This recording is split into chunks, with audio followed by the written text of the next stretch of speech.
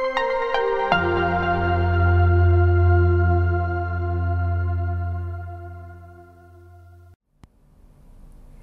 everyone, today we are looking at the topic water, and in this topic we will focus on water as a solvent.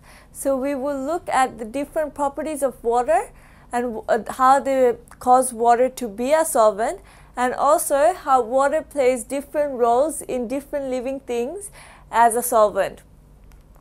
So let's look at oceans. So when you look at oceans, when you go to a beach and you look at the sea, you might just think that it's plain water. But if you taste it, you will feel that it tastes salty. And why is that?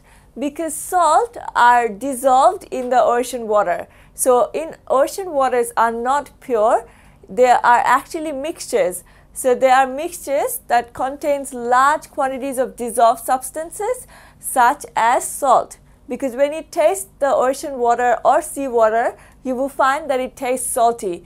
So these oceans and seawater have different large quantities of different substances dissolved in them, and that's why oceans and seas water are called solutions, because they are not pure water. So let's look at more examples of solutions where water plays a major role. For example, blood. So blood has 90% water. So blood content of blood plasma is 90% water. Stomach acid also contains water.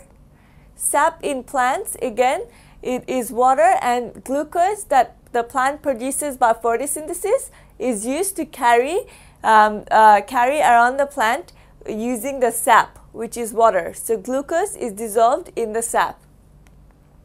Also beverages like coffee and lemonade. So when you're making coffee, what do? You add water, you add coffee, plus you add sugar and milk. So you're forming a homogeneous mixture of coffee. So coffee is a solution because you're adding different substances to it, and all the substances are dissolving and giving you the coffee that you drink. Therefore, coffee is a solution. And also lemonade. So how do you make lemonade? You have water, and then you add lemon juice to it, and sometimes you also add sugar to it, and they all mix together and form a homogeneous mixture, and hence lemonade is also a solution involving water. So let's look at simple solutions. What does simple solution means? Simple solution basically means that it is a solvent that does the dissolving and the solute that is dissolved. Now what does that mean? So if water is a simple solution and you dissolve sugar in it, so water is the solvent because it does the dissolving. So this is the solvent that is dissolving the salt, and a solute that is dissolved. So salt is something that is dissolved in a water. So simple solution is a solvent that does the dissolving and a solute that is dissolved. Now let's look at the role of water as a solvent in our body. So oxygen and carbon dioxide are dissolved in blood plasma and are carried around the body. And as I have been telling from before, that blood plasma consists of 90% water. So 90% of your blood plasma is just water, and substances such as oxygen and carbon dioxide dissolve in that blood plasma and are carried to different parts of our body. For example, oxygen is carried to the cells around your body. So different parts of your body has different types of cell. So the oxygen will be carried to your cell, and then the cell will carry some metabolic reactions such as respiration. And we all know that one of the waste products of respiration is carbon dioxide. So what the cell will do is the cell will give out the carbon dioxide, which will again be dissolved in the water in the blood plasma, and then they will carry that carbon dioxide to our lungs, and then we will breathe that carbon dioxide out. So in that whole procedure, you can see the importance of blood plasma, because this is the main thing that carries the substances around the body for it to be used so that our body functions properly, and also for waste to be discharged so that we don't get poisoned.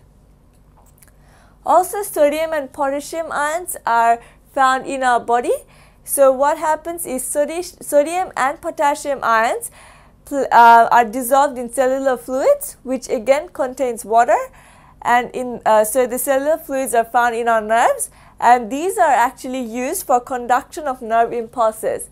So when you have a nerve impulse, for example, you put your hand on fire and you have an impulse of taking your hand back immediately. This is because your hand feels a warm sensation, and that sense is carried by your sodium and potassium ions to your brain, which tells your brain that you have touched something hot and you need to move your hand. So that's how your nerve impulses work. And the main ions involved in your nerve impulses are sodium and potassium ions, which are dissolved in water. Now let's look at a different living organism, such as a plant, and how water plays a role in our plants. So green plants make glucose by the process of photosynthesis, and that glucose is dissolved in water because if you remember that photosynthesis occurs in the leaf, but the whole plant needs glucose to survive. So the plant's leaves, the plant's stems, the plant's root, all different parts require supply of glucose. So what the plant does is the plant dissolves the glucose in water, and then water transports it to different parts of the plant, such as the stem and the roots. And when water is dissolved in, when plants uses the water as the solvent, it is called aqueous sap.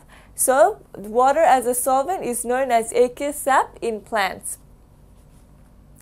Also with our body, if you remember that we have urea and other metabolic wastes because our cells are continually doing metabolic reactions, and that forms some waste such as urea and many other things, and those are dissolved in aqueous bodily fluids such as blood plasma or lymph fluids, and they are transported to our excretory organs. For example, urea is discharged as urine from your body, and if you remember that urine is liquid. And why is it a liquid?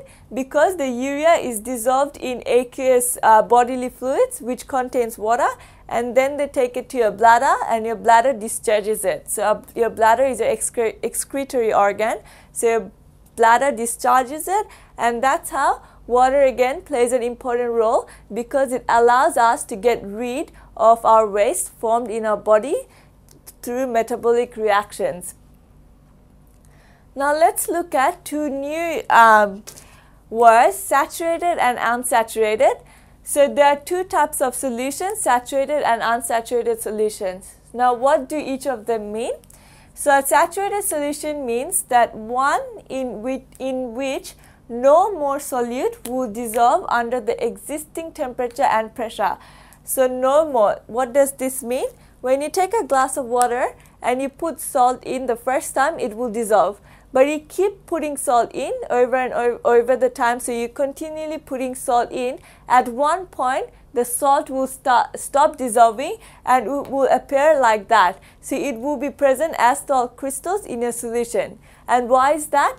Because your solution has become saturated. It has lost its ability to dissolve more solute because it already has the amount of solute that it can possibly dissolve, and it cannot dissolve any more solute than that amount. Therefore, it cannot dissolve more salt, so your salt crystals appear in a solution. So your solution becomes saturated, and that means that no more solute would dissolve in it under the existing temperature and pressure. So again, during this experiment, you have to make sure that you are using the same temperature and pressure throughout, that your temperature and pressure does not change throughout your experiment. So you have to keep these values constant. Now what does unsaturated solution mean? So as the name suggests, unsaturated solution contains less quantity than the quantity of solute needed to saturate it. That means that when you first add salt to your water, it dissolves because it is still unsaturated. You have not added the maximum amount of solute your solution can contain. That's why it can dissolve more solute. But at one point, it won't be able to dissolve more solute, and at that point, it becomes saturated. but initially it is an unsaturated solution because it has the ability to dissolve the solute.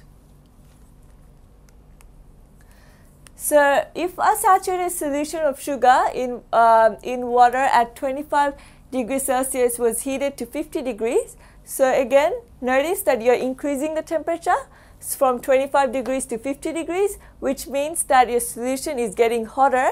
And what happens as a result? As a result, you can dissolve more sugar. So at 25 degrees Celsius, you dissolve a certain amount of sugar, and then it becomes saturated, which means that you cannot dissolve any more sugar than the quantity you already added.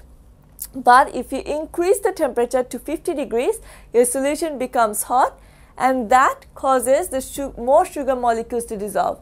So for example, at 25 degrees Celsius, if you added 100 grams of sugar and then you increased your temperature to 50 degrees Celsius, you can add, for example, 110 grams. So you're adding 10 grams more of sugar because you're changing the condition of temperature during your experiment. But if the solution was then carefully cooled back to 25 degrees, additional solute may remain undissolved. Now, after you have increased the temperature, you could dissolve more sugar. But what happens when you go back to the initial temperature of 25 degrees Celsius? The extra sugar that you dissolved in your water will precipitate out. So whatever you dissolved extra after you made it hot will again come out of your solution because your solution goes back to its initial temperature of 25 degrees Celsius. So what does that mean? It means that if we increase the temperature of our solution, it has the ability to dissolve more solute without getting saturated. But if we bring it back to its initial temperature, it will crystallize out the extra solid that you added when it was too hot. Now let's look at supersaturated solutions. So this is again another new word. So what does supersaturated mean? So supersaturated solution contains more solute than saturated solution.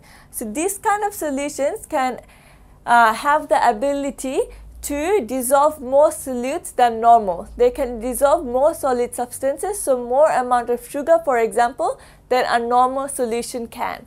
So that's what supersaturated mean, and they can actually do that in our normal room temperature, so 25 degrees Celsius and normal room pressure. So these are the solutions that can hold a large amount of solute in existing set of conditions. And some are relatively stable, which means no matter how much you add, the solution will never crystallize out. So even if you change temperature or pressure, because they are so stable, this extra added solute will never crystallize out. But again, some are unstable, and that means that presence of dust or addition of a small quantity of solid solute will cause the extra solute that you added to crystallize out. So for example, if you have a supersaturated solution that is not stable and you added lots of sugar to it and all of that sugar dissolved. But now if you add, for example, dust particles to the solution, that will interfere with the mixture, equilibrium mixture, and that will actually cause some of the extra added sugar to crystallize out because there is an imbalance of the sugar crystals and the dust particles. Therefore, it makes the solution unstable and it crystallizes out both the sugar and also the dust particles. Now, what does solubility mean? Solubility means the ability of a substance to dissolve in a solution. So there are different substances can exhibit different solubilities. So different substances have different ability to dissolve in a solution. So for example, in water, so if water is our solvent, we will see that different types of substances have different solubilities. For example, salt is readily soluble, so when you put salt in water, it dissolves very quickly. You do not need to do a lot of work to dissolve your salt. But if you add oxygen to your water, it is less soluble. So that means that when you add oxygen to water, not all of it will dissolve, only a little bits and pieces of it will dissolve, but not all of it will dissolve. And with sand, virtually nothing dissolves, so everything remains insoluble. So insoluble means that something that remains as a precipitate or as a solid in your solution. So for example, in the picture you can see that when we added the sand to the beaker of water, the sand remained as the sand particles. They did not change, nor that they disappeared or they dissolved. Hence, sand is insoluble. Now, you are probably thinking why. So in our next few lessons, we will look at what mechanisms are involved in dissolving substances in water and how they determine that whether they are soluble or less soluble or insoluble. So it is the forces in these particles that determines whether they are soluble or less soluble or insoluble. Now let's look at the solubility of different substances such as gas. So gas, you can see that ammonia is very highly soluble in water, and you can add ammonia, you can form an aqueous solution, and then you can use that to clean floors and ovens, for example. So ammonia readily dissolves in water. You put ammonia in water and that's it, it's gonna make aqueous solution. What about carbon dioxide gas? Carbon dioxide gas is very slightly soluble. So when you add carbon dioxide, all of it does not dissolve, only a small amount of carbon dioxide dissolves, so therefore it's slightly soluble. And what about hydrogen? Hydrogen has very low solubility. That means that hydrogen does not dissolve in water at all. Therefore, in gases you can see that ammonia is the most has the highest solubility in water, and then carbon dioxide, and then hydrogen. Now let's look at a different state. For example, liquid. Now liquids, alcohols have a high solubility in water. So when you put an alcohol in water, they will be easily soluble. But when you put an olive oil in water, they are not very soluble. So their solubility is low. They remain as insoluble. So for example, when you take a beaker of water and you add olive oil to it, you can actually see two different layers forming. The top layer would be oil and it will appear yellow, and the bottom layer would be a pure water. So you have two different layers forming. And why is that the case? Because olive oil is insoluble. It does not dissolve in water, therefore it forms its own separate layer because it's insoluble. And what about solids? As you can see, different types of solids also have different types of solubility in water. So calcium nitrate will readily dissolve in water because it has a high solubility. Calcium sulfate, on the other hand, has a slight solubility in water. So again, not all of it will dissolve, only some parts of it will dissolve. And what about calcium carbonate? Calcium carbonate also has a low solubility because you can actually see calcium carbonate as a white precipitate in your water. So calcium carbonate is an insoluble white solid. It does not dissolve in your water. Now, from this table, the main idea you get is that different substances have different amounts of solubility. Also, one other thing you should notice that the state of a substance does not determine its solubility. So it does not matter whether your substance is gas, liquid or solid. All kinds of substance dissolves in water. So there must be some other properties that determine that whether those substances are soluble in water, and we will look at those properties in our following lessons. But as you can see that the state of a substance does not determine its solubility. So different types of gases have different types of solubility in water, so does liquids and solids. Now this brings us to the end of our theory session. Let's look at some questions to test your knowledge. Question 6. Now question 6 tells us to explain the differences between compounds, mixtures and solutions. Now you have to remember that the verb here is explain, That means you have to explain, so you have to tell the cause and effect relationship. So why these compounds, mixtures and solutions are different to one another. So you have to describe the cause and what causes them to be different from one another, because the question is again asking about the differences.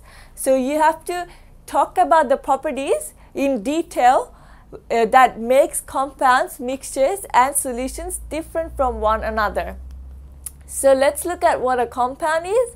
A compound is a pure substance made up of two or more elements combined in a fixed ratio.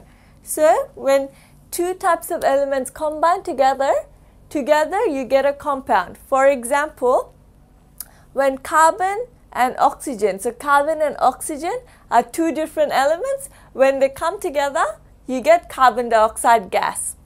So, and carbon dioxide gas will be your compound. Now let's look at what a mixture is. A mixture can be made up of many substances in a range of compositions. So a mixture is something where you put different types of substances together in a range of composition. Again, notice that a mixture is not made up of elements. It is made up of compounds. So when you put different types of compounds together, you get a mixture. For example, air. Air is a mixture, but it has different types of compounds such as carbon dioxide, nitrogen gas, oxygen gas, water vapor. So it has different type of compounds coming together and then it's forming the mixture. So you can already see that compounds are the difference between compounds and mixtures. And what about a solution? A solution is a mixture, but in this case it's a homogeneous mixture. What does that mean? It means that it has a uniform composition. So air is a homogeneous mixture because no matter what part of air you collect, they will all have different gases, the same types of gases dissolved in them and also in the same amount. So if you take air from Africa and you also take air from Australia, they would not have any major differences. The main gases and the amounts will always be the same. So air is a homogeneous, a solution with a homogeneous mixture. So a solution is a homogeneous mixture of two or more substances which might be solid, liquid or gas or a mixture of these. So you can also have a liquid and a solid combined together forming a solution. So these, as you can see, so these are the main differences between a compound, mixture and solution. Basically a compound is a pure substance. A mixture is made up of compounds, so it is made up of substances, and a solution has to be a homogeneous mixture. So again, a solution is made up of compounds, but it's homogeneous, which means it has a uniform composition. So these are the main differences between compounds, mixtures and solutions. Now let's move on to question 7. Now question 7 tells you that if the solubility of nickel sulfate in aqueous nickel sulfate is 41 grams per 100 grams of water at 25 degrees Celsius, how might it be possible to prepare a supersaturated solution containing 43 grams per 100 gram of water? So what you want to do is the usual, so 25 degrees is room temperature. So at room temperature, aqueous nickel sulfate can only dissolve 41 grams of solid, but if you but we want to dissolve more than 41 grams, we want to dissolve 43 grams. And how can we do that? So if you can remember, if you increase the temperature of a solution, you can dissolve more solute in it.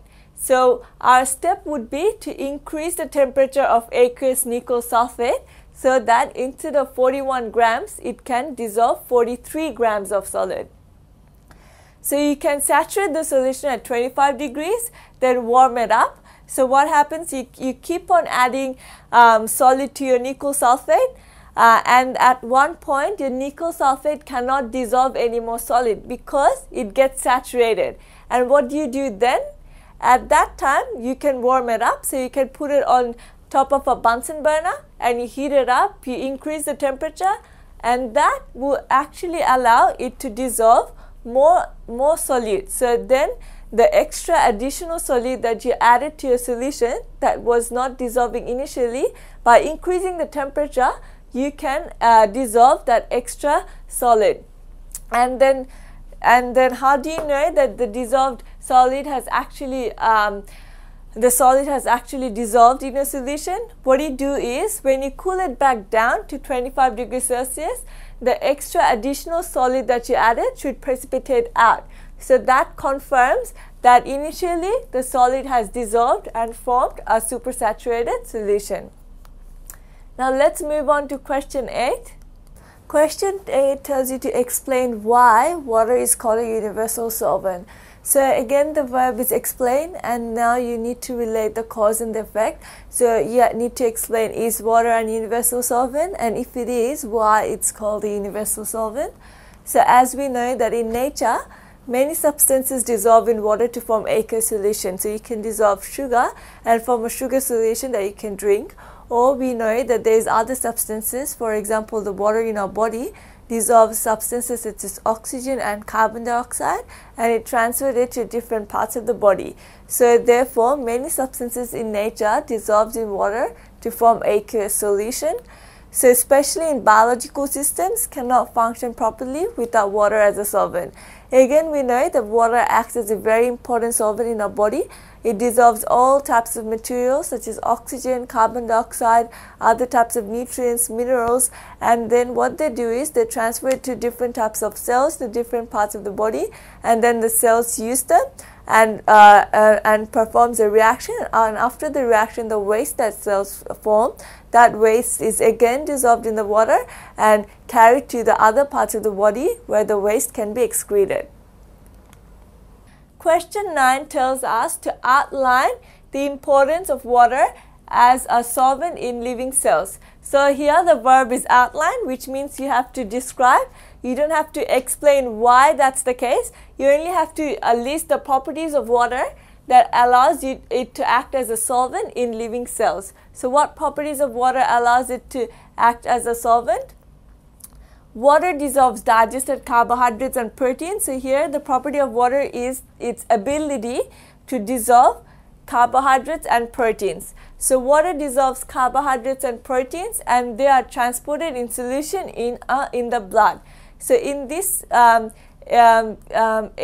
point, you can see that the property of water is that its ability to dissolve carbohydrates and proteins, and also water can act as a transport mechanism. So in this point, you can see two properties of water. Also, carbon dioxide and oxygen are transported in solution in blood. So water can also dissolve carbon dioxide and oxygen, which are again transported to different parts of our body. So again, here water is acting as a transport agent.